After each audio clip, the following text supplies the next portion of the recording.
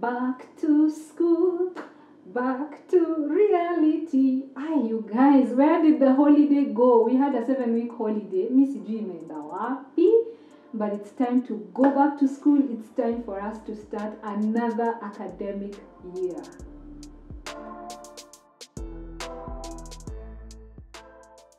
Hi guys, my name is Irene and this is Harry Lifestyle. Welcome back to this channel, and today we are all about back to school. I'm going to be sharing with you 15 tips or 15 things that I do when I start a new school year or when we go back to school that make my life so much easier and the life of my children. So I hope you enjoy this video. Let's get straight into it. Number 1, have a food menu. Now, if you already have a food menu, this is the time to make sure that you style it up. If you don't have a food menu, make sure you come up with a food menu. That food menu needs to cover all your breakfast items, lunch items, and your dinner items. It also needs to cover your snacks if your children are carrying snacks, and lunch if your children are carrying packed lunch. Now, you guys, having a food timetable is something that makes your life so easy. You don't want to wake up every morning asking yourself, what are we eating for breakfast? What are the children carrying? What are we having for snacks? When you have all these things dialed in, they make life so much easier for you, and it also helps you to know what you don't have in the house and to build your shopping list so that you can, make your life easy, make sure everything is shopped, everything is available at home. If you're a person who loves batch cooking, this is the time that you want to cook all your meals and have your meals ready. If you're like me and you prefer food prepping, make sure you've boiled all your githeris, all your boshos, all your legumes. Everything is ready and cooking becomes so much easier. You know what you're cooking, your foods are ready, your tomato paste is ready, all the things that I've showed you in this video, you're all good and ready and life is simple. Number 2, prepare for the cold season. This is a different school year. Normally our school year begins in January, but this one we are starting at the end of April, and so it's catching us during the cold season. And you know how the weather has changed. Now the cold season might extend until August, sometimes even into September. You need to be well prepared for the cold season. That means you need to make sure you have enough uniform. You have maybe 2 fleece jackets. Why? Because clothes take a long time to dry now, and you need to make sure all your children have enough uniform so that if something doesn't dry, of course you have more. Then you need to make sure you have things like stockings, you have things like scarves. It's also a good idea to get t-shirts and long sleeve t-shirts that your children can wear inside. When it's cold, the best way to deal with it is to make sure you're layering. And because of all this new school uniform that you're buying, make sure that everything is well labeled. The worst thing that can happen is for you to buy all this uniform and your children go to school and lose it because it is not labeled properly. You also need to talk to your children to take care of their things. Guys, it is so painful. Have you ever gone to school to the lost and found and so seen all this pile of clothes that no one knows who they are for, and your child has lost that brand new sweater that you spent 2,000 shillings on? So prepare for the cold season, make sure everything is labeled, and tell your children to take care of their stuff. Number 3, it's time to adjust your work schedule between probably you and your partner so that you can have time to be with your children. But this is, I especially mean when they come home from school and they need to do their homework and everything. Children need structures, and children want their parents to be there for them. I know we are all out there chasing the dollar, chasing the shilling, but it's time for us to adjust our work schedules. You can go to work early so that you can come a little earlier. You can, excuse yourself. Make sure you're there for your kids, you guys. Let's make sure we are here for our kids. We have been accused as a generation that we are allowing our house helps to be the ones who are raising our children. So to avoid this, adjust your time. Work with your mate, with your husband, with your wife, so that you guys can be there. Maybe one of you is involved in the morning to prepare the children, take them to school, and the other one is available in the evening when the children need to find you at home as they are doing their homework. Time to make time for your children. Number 4, it is time to take back the remote control and to take back all the gadgets. Yes, you guys, these gadgets, this one I'm talking to myself. it is so hard to control gadgets with your children, but we must do that so that they can succeed in their school year. So if you have a PlayStation, it's time to remove it and put it in your bedroom until school's close. If your children have phones, it's time to figure out how to control the use of their phones. I know for older children, they sometimes get homework and sometimes they get their notes through Google Classroom and that kind of thing. But it's time for you to get back on top of how your children are using their gadgets, because these gadgets, they are good, but they can also bring to them information you don't want them to be getting. They can also distract our children so much. You know, they're in WhatsApp groups, or they're going online, they're going to websites they shouldn't be going to. You can use things like Google Family links and all that. There are ways to do it, passwords and all that. And this is a good time for you to make sure your children are controlled in the way they're using their gadgets, the way they're using their games, the way they're using online interactions. Number 5, it is time to come up with study timetables and revision timetables. You know, guys, our children need to study, and maybe you're the one who can guide them. Sometimes they do receive a lot of guidance from school, or sometimes they can do it for themselves depending on what age they are. Help them to come up with timetables so that they can be able to study. If you just study without a timetable, sometimes you really, don't quite do a good job. You don't know what you're supposed to be doing, or the child doesn't know what they're supposed to be doing at different times. Also for revision, like my child, she really loves using these cards for revision. So find out what works for your children when they're revising, whether you're buying revision books, whether you're buying past papers. Just guide your children and help them so that they can be able to study and they can be able to revise, because they need to do well this school year. Number 6, this is something I have done in my family and it has worked very well. Dinner first, snacks later. When children come from school, they're usually very, very hungry. And if you let them be, they're going to eat an entire loaf of bread, eat a whole can of yogurt. They're going to snack. Every snack they can find in the house, they will take and eat. And then when it comes to dinner time, wameshiba. Now you're chasing your child around and you're telling them, Kula, you need to finish. But because they are too full of snacks, they're not able to eat a proper meal. And as parents, we want them to eat a proper meal. So my rule in my house, and especially when my children were younger, when they come home, whether it's 3 o'clock or 4 o'clock, give them a meal. Let them take their meal at that time, because they'll be hungry, they'll eat quickly, they don't have a problem with eating, and then after that, they can take whatever snack they want. Later, they can have their fruit, they can have their yogurt, they can have a piece of bread if that is what they want. But try this and see how much it helps with making sure your children eat a good, balanced meal. Number 7, engage with your teachers and engage with the school. Parents, it's our responsibility to make sure that we are engaging with the school and we are engaging with the teachers. These days, in every school, you will find that classes have WhatsApp groups. Make sure you are in that WhatsApp group and make sure that you are talking and interacting. Why? That way you're able to have a good relationship with the teachers, and more than that, you're able to speak up. Most of the time our children are scared. If they're going through something that is making them uncomfortable, they may not be able to speak up. But it is actually our responsibility to speak up for them. I've noticed situations where the children are being given too much homework and they are unable to deal with it.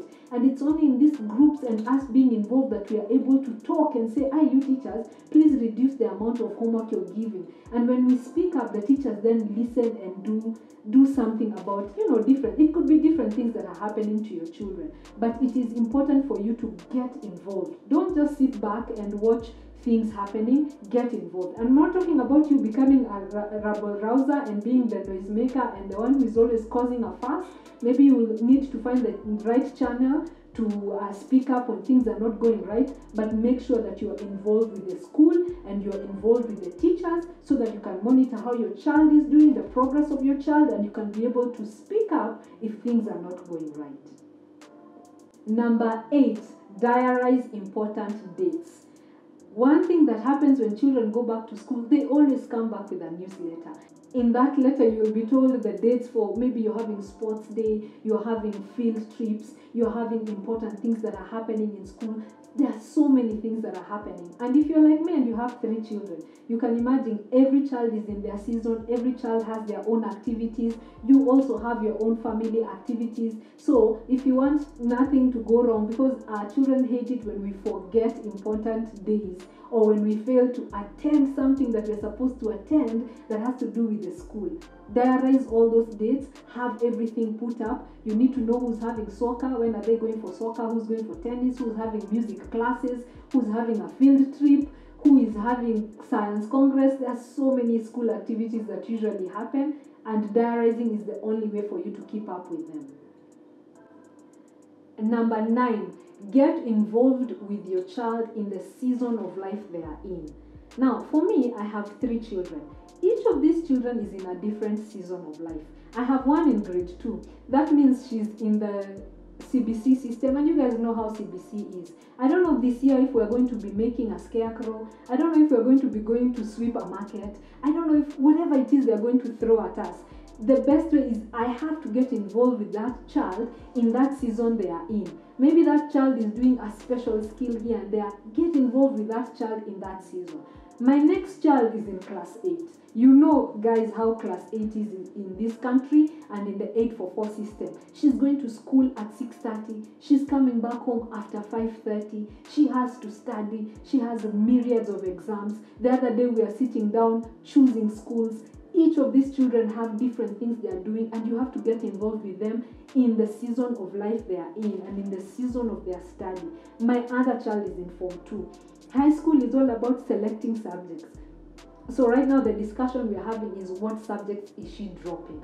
The other discussion we are having with her has to do with set books. I don't know if you guys remember me. I did Mind Boy and Kisima Giningi. Other people did Shakespeare. Remind me these set books. Damu Nyeusi. I've never heard of that one. Which other one? Romeo and Juliet. Things Fall Apart.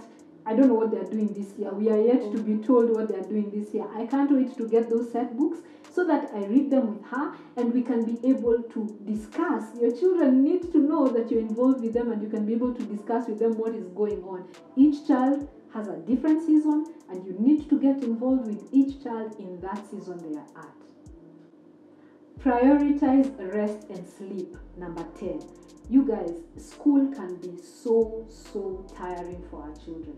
Me who has a child in class 8, I know how these kids are being pushed.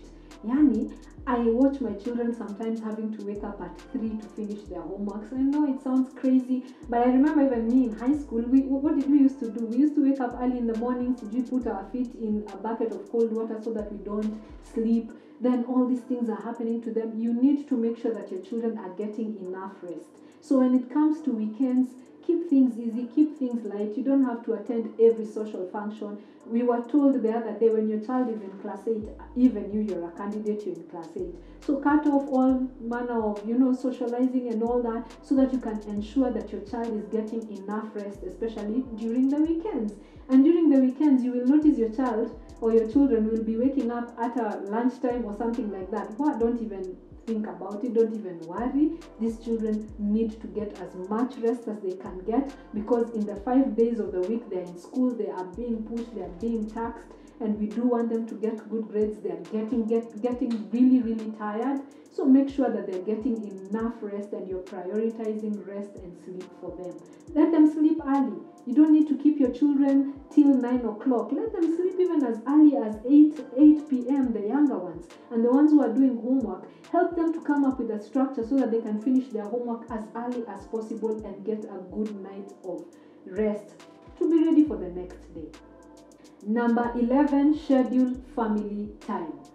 They are busy, they are working so hard, and you're all busy, we are all going to work. We need to make sure that we are scheduling family time. This can be daily. You want to sit down, maybe read the Bible, pray together, catch up, make sure you're catching up with your children. Make sure there is enough family time. During weekends, make sure you have those lazy days when you can have a late Saturday breakfast or a late Sunday breakfast, when they take their midterm, when we have these long weekends like the one we are just about to have, or the one we just had, depending on when this video goes up, make sure that you schedule family time with them. The short holidays we are going to be having will be about 10 days between the 3 terms.